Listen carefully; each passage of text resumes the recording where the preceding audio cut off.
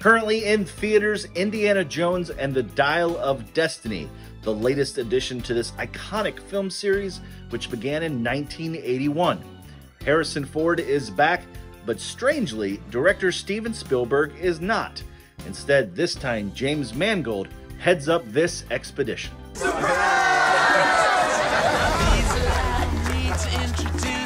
I'm retiring.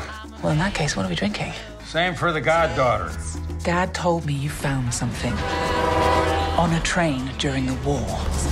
A dial that could change the course of history. Why are you chasing the thing that drove your father crazy?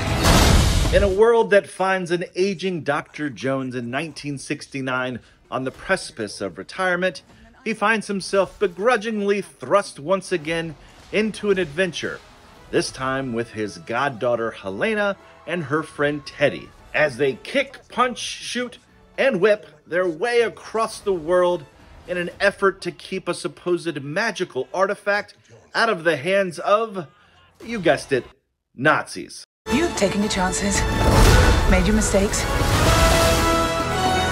and now a final triumph. Dial of Destiny sticks to the 40-year-old Lucas Spielberg guide map pretty closely in terms of how things play out on the big screen.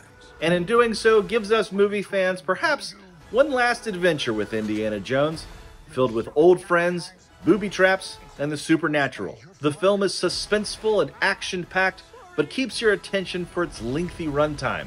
It's filled with humor and heart, and may very well leave audiences cheering in the end.